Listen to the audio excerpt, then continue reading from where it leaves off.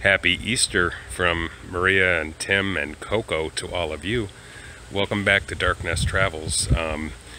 Just figured I'd give everyone a happy Easter today and hope all of you are doing well.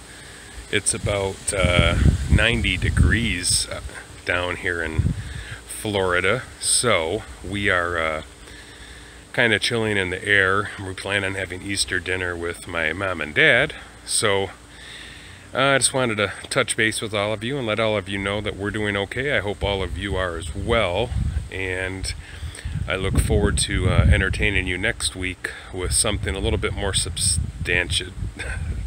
Okay, I can't talk. With something different, and make sure you watch this next clip after I'm done talking, because there's some pterodactyls in it.